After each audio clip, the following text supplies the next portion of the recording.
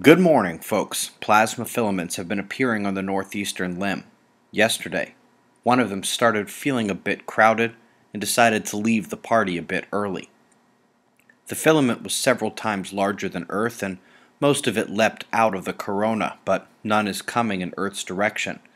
The rest of the plasma filaments coming in there remained connected, but there's a good deal of instability, and there are more on the southern hemisphere coming in as well, as you'll see in shots of our star to close.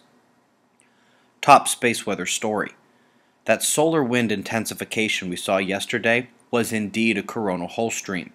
The speed nearly topped 800 kilometers per second overnight, so even without a strong density spike, the magnetic disruption was significant. Earth's magnetic shield got overloaded, destabilized, and Earth spent most of the night in a geomagnetic storm. Running it down, we took another gamma ray burst a few hours after yesterday's news posted. Came out of the Sculptor constellation. Back at our star, flare activity has plummeted since the heliocentric planetary geometry ended, and we're right back to where we were before the planets lined up. The sunspots are on the decline as well. Flare makers departing, and the big group on the disk has lost what magnetic complexity it had, and we now see spread magnetics and very little chance for flares today. Most interesting quake of the day was in northern Africa, where they don't see many. That swarm is continuing in Alaska, but luckily no bigger ones just yet. Largest quakes of the day were in the West Pacific, but they weren't that large. We should get some bigger quakes the next few days, as our next coronal hole will soon face Earth on the northern hemisphere, all while a full moon arrives within 48 hours of the Jupiter opposition. Could be a fun week. On the heels of our Robitaille share yesterday, let me also share one written by him and Stephen Crothers. If you want to know how twisted around science is right now, how flawed our assumptions have been, and how little science understands about the universe, I suggest giving it a read. Let's jump to the ESO, latest animation and article, as we zoom into what they describe as the mouth of the beast. It is always fun to read admissions of just how little we understand that which we can actually lay our eyes on.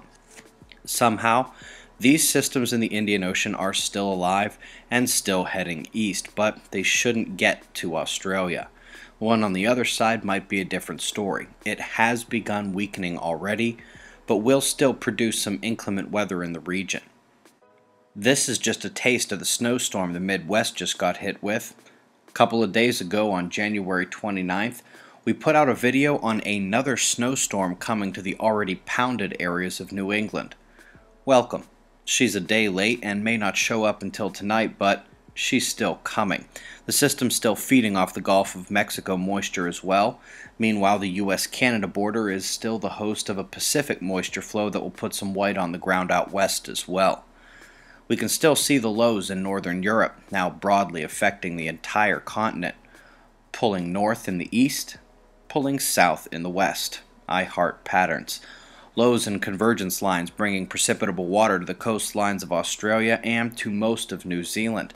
It's where our weather will be as their cyclone approaches over the next few days.